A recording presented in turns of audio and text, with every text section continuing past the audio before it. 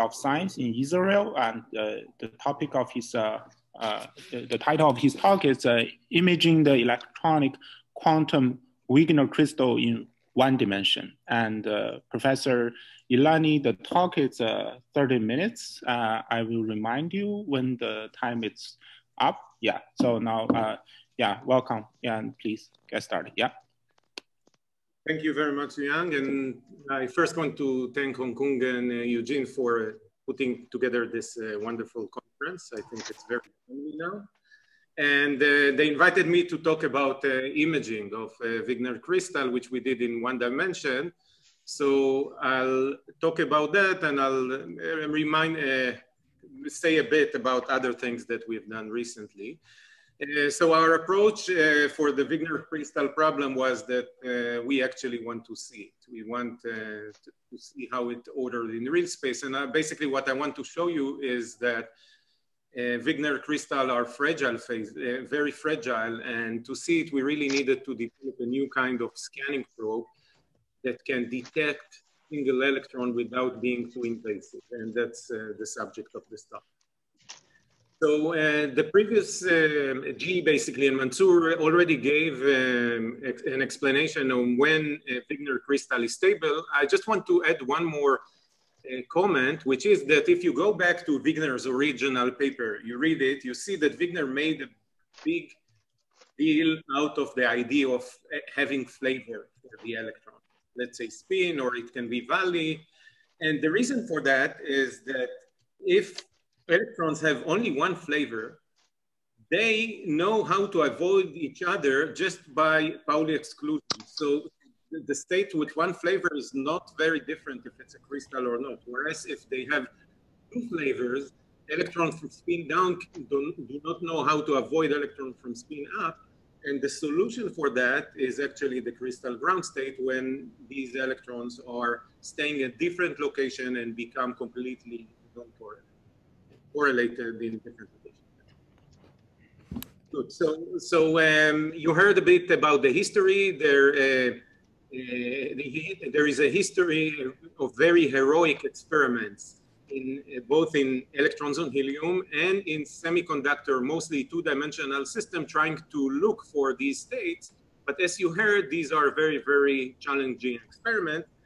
And in fact, there are, if I'm trying to put it in very simple terms, there are two main reasons why it's so hard to be a Wigner crystal. The first one is that it's hard to create.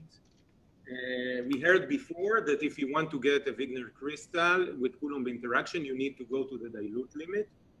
And this means that if you have a small amount of impurities, the electrons would stick to the disorder and would not interact with themselves. So the crystal would be disordered. So that's the first problem. The second problem is, how do you see a crystal? You can measure it with macroscopic probe, but if you really want to see and see directly, you want to use some sort of free space probe. And here comes the problem that the imaging tools that we have in condensed matter system now are just too invasive for detecting this fragile state. So for example, an STMT brought very close to a crystal like this would just move the electrons, it's move along instead of imaging them. So if you want to solve this problem, you need two things. You need to have an extremely clean material system and a non-invasive imaging tool. And that's what we realized that we can solve using a new generation of carbon nanotube devices that we developed. So a technology that we developed a few years back was a technology that allowed us to nano-assemble nanotubes on top of electrical circuit of very high complexity, and do it in a way that would not damage the electronic properties of the and this is our basis for a clean system where we are going to see the crystal. But this is also the basis for our detector, because if we take this chip and flip it over, and we have nanotube at the edge of this chip, this nanotube becomes a very sensitive electrostatic detector. So at low temperature, at the center of this device, we get a quantum dot. And if we measure the transport through this quantum dot, it's a single electron transport obeying Coulomb blockade physics, which means that the current through the nanotube is an extremely sensitive function of the potential induced on it with a periodicity of 1 electron. So this means that if we can measure the current here reasonably on a place where the slope is relatively high, we can measure potential very, very sensitively, much better than the potential of a single electron. In fact, with this technique, we can measure up about 10 to the minus 5 or 10 to the minus 6 electron charge per square root hertz, which means that it's a very sensitive technique to look on individual electrons roaming around in 2D. Now, what's nice is that these electrons don't have to be close to you or in tunneling contact to you like in STM. They might as well be buried, because what we are doing is we are detecting the electric field that emanates from them. So they can be buried beneath a layer of, let's say, HBM. So I'm going to talk about one dimensions, but before jumping to that, let me just give you a quick summary of things that you can do with such a detector, or we did like in the last couple of years. So the first thing that you can do is you can image flowing electrons. Essentially what I mean is to do the scanning version of what you all know as transport experiment. So if you think of a transport experiment, let's say in graphene, you make a device that looks like this, a whole bar, you run current, and you measure voltages on given probes. So for example, you can measure longitudinal voltage. If you have magnetic field, you can measure Hall voltage. You all know it's very great and very helpful technique, but it also has problems. The first problem is that you measure these voltages only at very discrete points. Second is that it happens only in the perimeter of the device. You don't know what's happening in the bulk of the device. And the last problem is that if you are looking on very fragile flows, the presence of these probes are going to influence the flow that you are looking at. So what we decided is that maybe we want to get rid of these probes altogether and use our scanning nanotube single electron transistor to image the potential that is produced by a flowing current. So basically scan it while we flow current, see what's the potential that these electrons generate, and learn from that how their longitudinal Hall resistance are made. So a typical experiment at small magnetic field would look like that. And if we increase magnetic field, it would become this and that. So you can really see by eye here the whole angle that you see in textbooks. So this is a very nice tool. We can look on many, many different mesoscopic, ballistic, electrons, optics problem. And in fact, we are doing a lot of these kinds of experiments now, looking on quantum resistances, negative non-local resistances, magnetic focusing, all this we can see in real space and get images of. So that's one thing, looking on voltage drops. But in fact, the fact that you can look on Hall voltages means that you can also look on or image current density with this technique. Because Hall voltage drop is roughly speaking related to the local current density in your 2D system. So let me just give you one example. If you take the simple graphene channel and look on the Hall voltage drop here, the Hall field, which is close to the current density. Someone is not muted. Then if you look at low temperatures, you see that it's very, very flat. And this is exactly what you expect from ballistic electrons that propagate through this channel. But heat up the device and heating up opens phase space for electrons to interact with each other. You don't get a solid phase, but you do get something that looks like this, a parabolic profile. And the parabolic profile is actually the signature of a liquid phase. This is the Poissy flow of water in a pipe. So this is seeing directly electrons behaving hydrodynamically. So these are measurements of out of equilibrium transport-like properties, but we can measure equilibrium thermodynamic properties.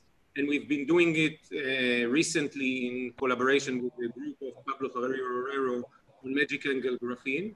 let me just mention two quantities that can be measured and say interesting things about the physics. The first one is the electronic compressibility. And what we see when we measure the electronic compressibility, when we image it on devices like this, is that very close to the magic angle, there is a very dramatic phenomena in which compressibility undergoes sharp asymmetric transitions between highly compressible and low compressible, high compressible and low compressible. And this physics describes in big terms breaking of flavor symmetry. And this breaking of flavor symmetry happens at rather large temperature, much larger than the other correlated states in the system. So in a sense, what we're seeing is what sets the stage for all the other superconducting and correlated insulator in the system. So this is compressibility, but another less common thermodynamic quantity that we can measure is electronic entropy. And this is a very recent experiment where we saw that magic angle graphene in some places behave like helium-3 and has the exotic Pomeranchuk transition. So near a filling of one electron in the Moiré lattice of magic angle graphene, we see a transition similar to helium-3 going from liquid to a solid phase upon raising temperature. We see that electrons in magic angle graphene go from something that looks like from a Fermi liquid to a phase where all the a lot of moments are free, just like in the solid helium-3. And we see this by monitoring the phase boundary of this phenomena, but also by measuring directly the entropy of this phase. And we see that when we measure the entropy of this phase, that there is a large component, about 1 degree of freedom, that is completely free for these electrons. So in solids, it's very natural to understand why spins are completely disconnected from each other. So you would expect it, for example, in an electronic system in a Wigner crystal or a Mott insulator. The surprising thing that we don't understand about the discovery yet is that this free moment phase is actually metallic and has good compressibility. So it's not clear what kind of phase could generate this that is not insulated. So now let me go from 2D to 1D. And we want to look on a Wigner crystal, and nanotube is a good place to look. I told you that already, that by assembling them very cleanly on device, we can get devices that have practically negligible disorder along the nanotube. The devices can be complex enough, for example, here with all these gates, and these gates allow us to confine and play with the electrons the way we want and do different kind of experiment on a crystal like that. And the last thing is that in this geometry, the interaction between electrons is the strongest you can imagine in any condensed matter system, because the electrons are effectively suspended in vacuum. Okay, no dielectric scattering. All the gates are far away. All right, so let's say we have here a correlated state that looks like a crystal. How would we see? If we want to see it with a scan probe, for example, STM or AFM, it means that we need to bring the scan probe close enough such that we can resolve the individual electron. So it has to be closer than the distance between two electrons. But you can see that there is a problem here, because if we'll do that, we will destroy the physics that forms the crystal, which is the interaction between the electrons that would be screened by this probe.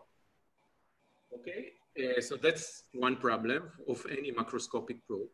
And the second is that any microscopic probe always come with work functions and many added electrons that are not under control. So if you were to scan a probe like this across a system of few interacting electrons, what you will do is that you will kick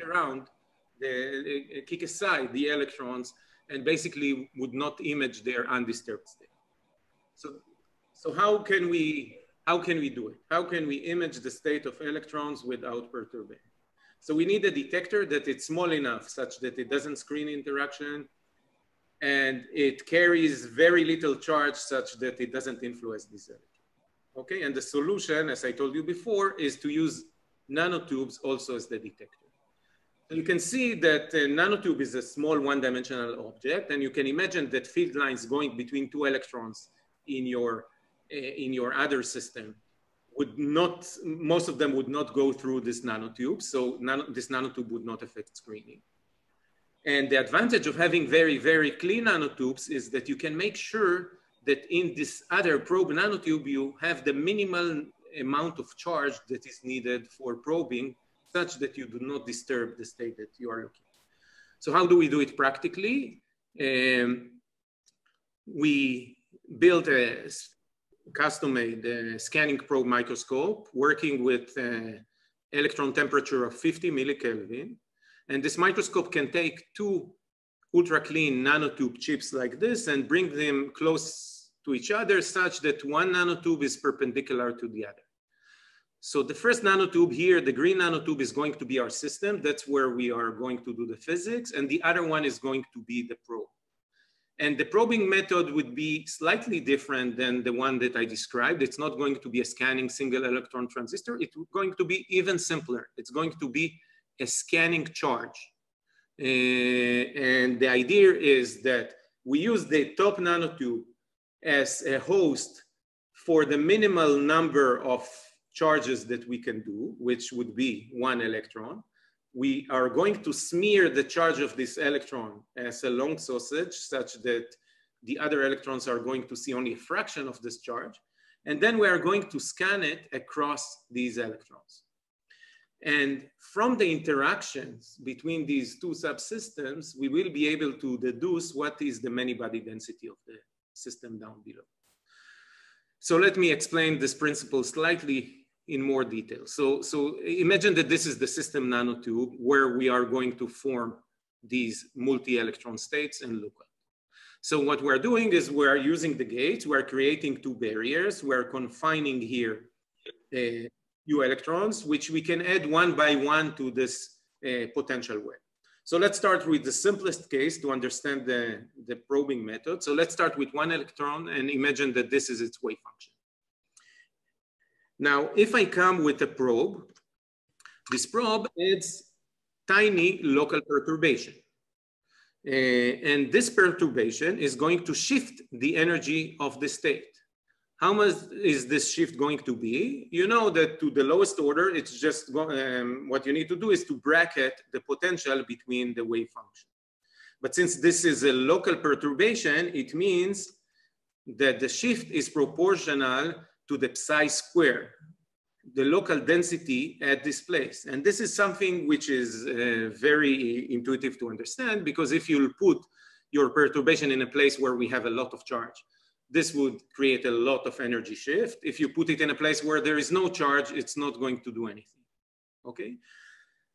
So this tells you something very powerful. It tells you that if we can measure the energy shift of the state as function of the position of our perturbation, we can in fact image its density in space, and it doesn't matter if it's many-body density. That works the same way, and density of a many-body state. So how are we going to measure the energy of the state? So we're going to reference it to Fermi energy in the lead. So we start with the state in resonance with the lead. And then when we move our probe, the energy shifts. And what we do then is we shift our potential with gate voltage such that the state is again in resonance with the Fermi energy. And the shift is directly proportional to the energy shift. So this means that if we can follow the gate voltage that is needed to stay in resonance as function of the probe position, we can image the density of these states.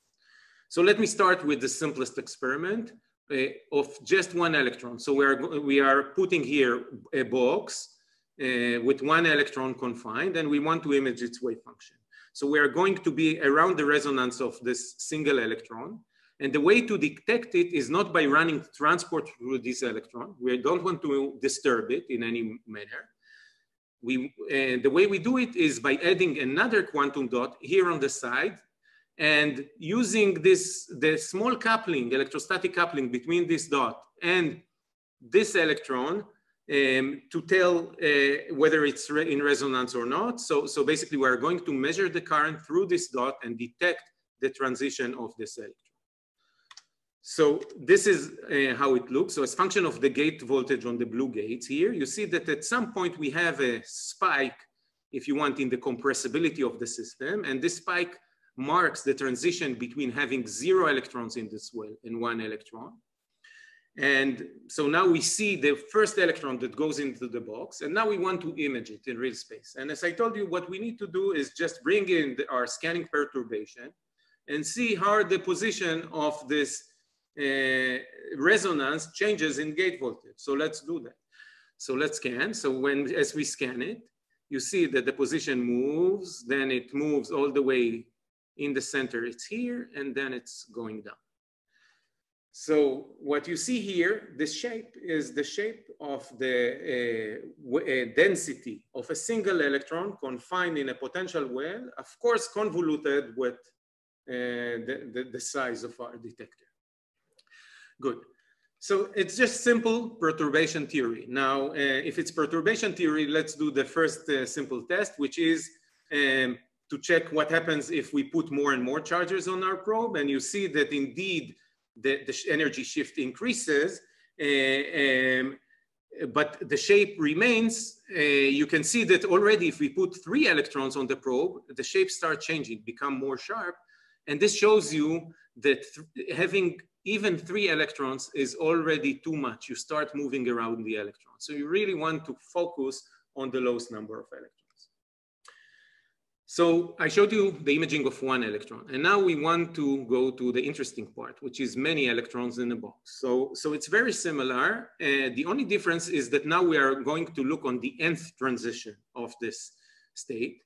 And the condition for the nth transition is that the state with n electrons is degenerate with the state of n minus 1 electrons.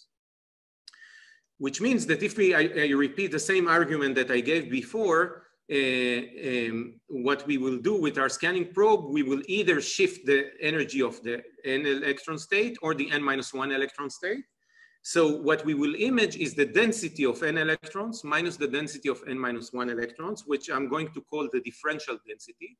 And this is a quantity that is easier to understand if the electrons do not interact. This is just the density that we add, that the last electrons that comes into the system adds. And it turns out that this differential density is going to be very, very different for non-interacting electrons and a Wigner crystal if the electrons have flavor. So let's see that. So for non-interacting electrons, you know how electrons feel a potential well. These are just the particle in a box state with 1 peak, 2 peak, 3 peaks, and so on. But in nanotubes, you know that we have 4 flavors for the electrons, 2 for spin and 2 for valley. So how would if we image the electrons as we put them 1 by 1 into this well, how would they look if there is no interaction? So the first electron would look like that. The second electron would look exactly the same, but with opposite spin. The third electron, fourth electron would look also the same. Only the fifth electron would have 2 lobes and then 6, 7, 8. Now, it's going to be completely different if there is interactions, because interacting electrons want to avoid each other and they repel each other no matter what their flavor is. So if we put 1 electron in an interacting system, it would look the same because it doesn't have anything to interact with. But once we reach 2 electrons, they would already start avoiding each other, and 3 electrons like this, and so on and so forth. So you see that if there is a flavor, it's very easy to distinguish between these 2 cases. In the case of strong interaction, you will get a peak with every additional electron that you add into the system.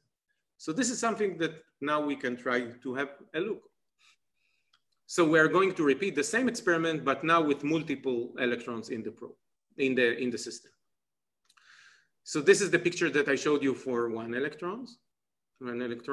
This is 2 electrons, 3, 4, 5, 6. And you can see that the picture is very simply consistent with what you expect from a lattice. With every additional electrons that they put in the system, we get 1 additional peak.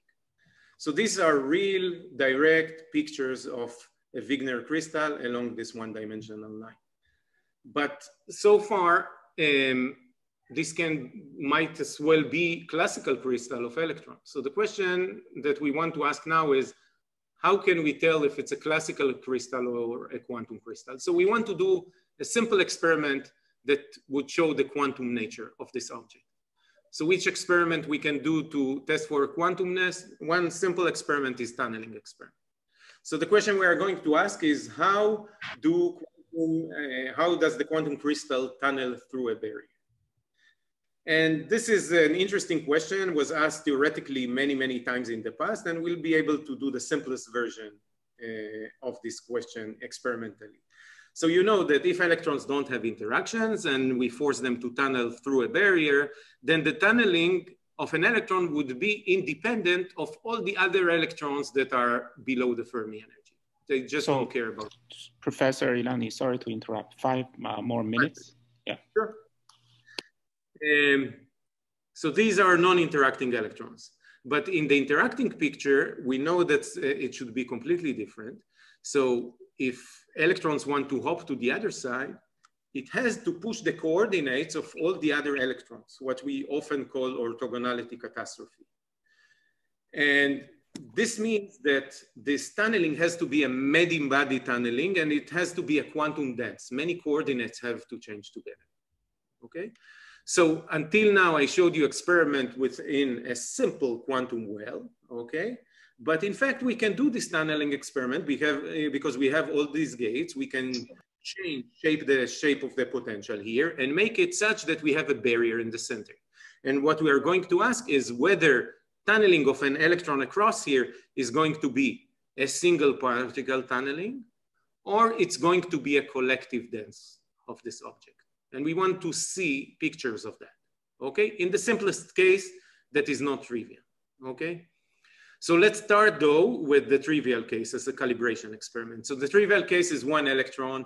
You all saw this problem. This is a double well problem. It means that the electrons can be on the left, it can be on the right. The relevant parameters for these problems are the common gate voltage, which changes the energy of the two wells together, and the detuning that changes the relative energy with respect to each other.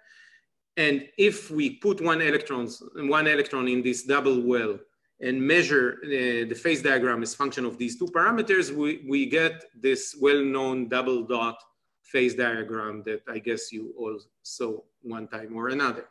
So here the numbers in the brackets tell you how many electrons there are in the first well or in the second well.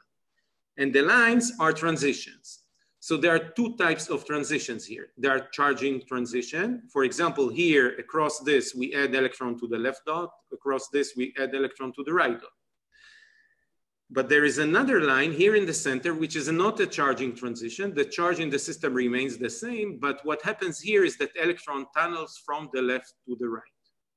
Now you can see, if you have good eye, you can see that this line here is wider than the lines here around.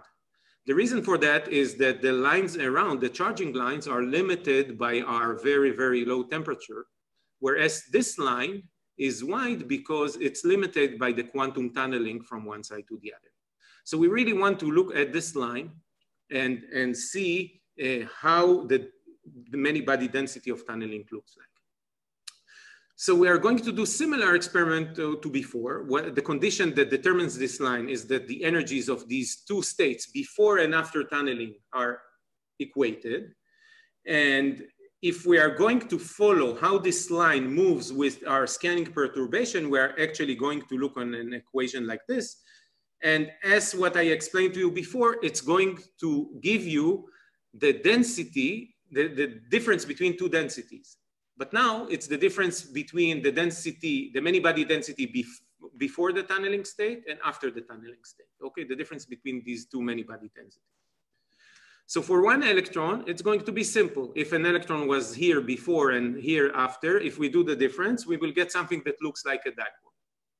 And this is the experiment. Here you see the experiment. We follow this line. We see very beautiful dipole, and you can clearly resolve that the electron tunnels from this point to that point. Okay, but I remind you, what is the question that we are trying to answer now in the last slide or two of my talk, which is whether the tunneling is a single particle tunneling or a many-body collective quantum tunneling. Okay, and this differential density, in fact, is a very good quantity to tell that. Because if only one electron moves and we do the difference, then these inert electrons disappear and we see only this electron that moves. So we get one dipole, just like in the single particle case. But if all three electrons move in a quantum coherent manner and we look on the difference, it would look like this. It would have three dipoles, one large one in the center for the electrons that jumps across the barriers, but two other ones to the two electrons that move together with it. So here is the experiment. We do the same experiment, but now for three electrons. You see here a wide tunneling line as compared to the narrow charging lines. And when we image this transition, we clearly see this pattern. And this pattern exactly tells us that this tunneling is a many-body tunneling. In fact, we can easily reproduce it with a DMRG calculation that shows how is the wave function before and after, how much each of the electrons is moving. So with this, I want to summarize and acknowledge the people who did the work. So in Weizmann, the experiment was done by Asaf Hamo, Ilani Shapir, and Sharon Pecker. The theory was done in Budapest by Pascu, Orsh, and Gergely. I just want to advertise a small thing that Asaf has moved into the group of Amir Yacobi, and he is now doing a different kind of scanning experiment with NV diamonds. And he has a beautiful experiment about seeing hydrodynamics not due to electron-electron interaction in tungsten ditelluride. Asaf is finishing his postdoc, so you should keep an eye for him. So with this, I want to summarize. I showed you that with nanotube as a scanning probe, we can do a lot of cool things. I showed you that we can get to the limit where we probe with one electron or maybe even the fraction of an electron.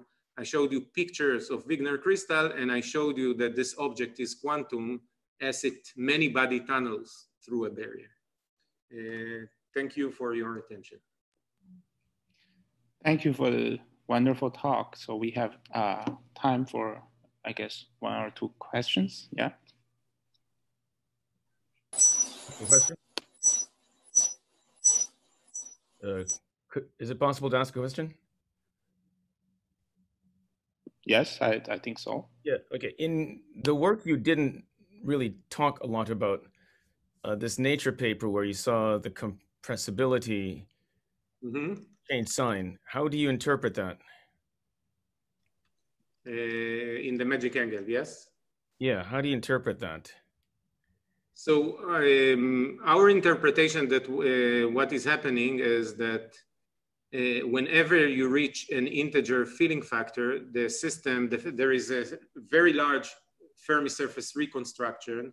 And basically what happens, let's say, as you start from neutrality point, all flavors are symmetrically being charged. And the density of state is low, so there is no tendency to stoner instability.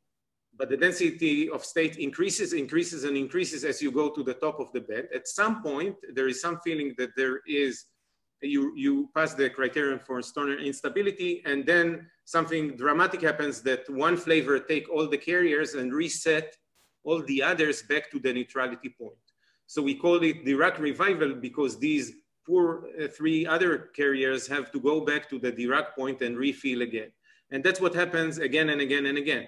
They start feeling, so this band become full inert, and then the other three start filling up again and again and again until they reach an instability.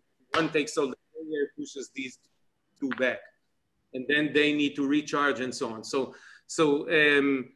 this simple model with the simplest Dirac band structure, not putting the complicated band structure of magic angle, give you the essential feature of what we're seeing. Of course, there could be other things, electrostatic contribution, Hartree contribution, a lot of interesting questions. It's like this is the essence of what's going on. So if you have other questions, please raise hand. We have probably time for one more. But your answers, I mean, your resolution is not inherent to strong correlations.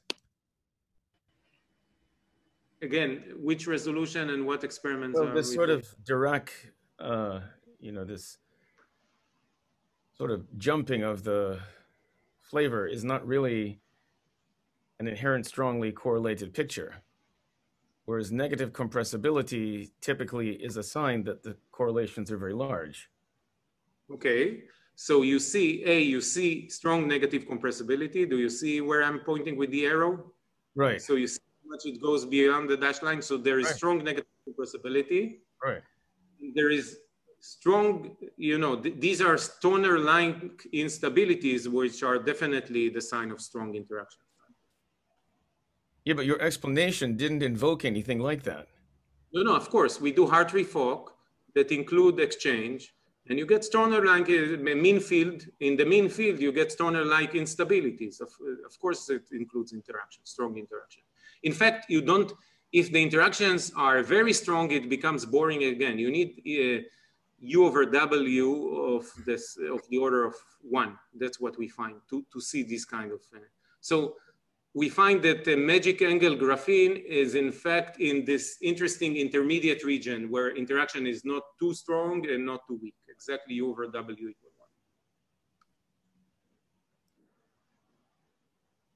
1. Okay, so let's thank Professor Ilani again. Yeah, thank you for the wonderful talk. Young, there's another. Yes. Question. I had a question. Oh yeah, sorry. Yeah, there's another question from Professor Dashamar. Yeah. Comment on what Philip was commenting on that talk, Shahal's talk. Hartree-Fock actually does a very good job for compressibility. Hartree-Fock is a many-body theory as far as compressibility goes, because it's basically chemical potential. Hartree-Fock gives effective mass very poorly, but for compressibility is a many-body theory. And that was basically the answer. I just wanted to resolve the discrepancy. You know, people normally do not think of Hartree-Fock as a many-body theory, but it's well known for compressibility. It captures more than 95% of the physics. So everything is okay. Thank you. Although we still see more interesting stuff, as I showed on the right hand of the screen. So this is still open question. So can I just jump in? Since I'm a co-host, I cannot raise my hand, but I still have a question. So, yes, please. Actually, I'm curious about spatial resolution of your probe, especially in the 2D. Because clearly, right, you are sort of trying to reconstruct a two-dimensional distribution of charges, right? But using a conductance. So somehow you integrate some distribution of the density. Mm-hmm. So is like these experiments were not done at high resolution. In principle, our technique now can reach a resolution of the order of 100 nanometers or so, but we did not push it even there. Like this experiment was done by averaging on regions of, let's say, 0.5 micron.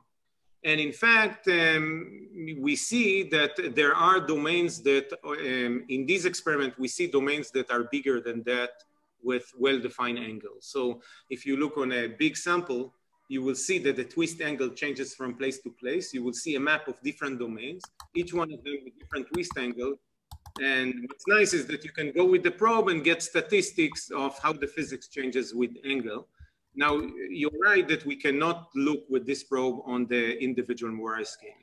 It's not suitable, but in a sense, it's good because we want kind of the more thermodynamic physics, right? We are not interested in here in the individual electrons. Mm-hmm. Thank you. So thank you, Professor Ilani. So our next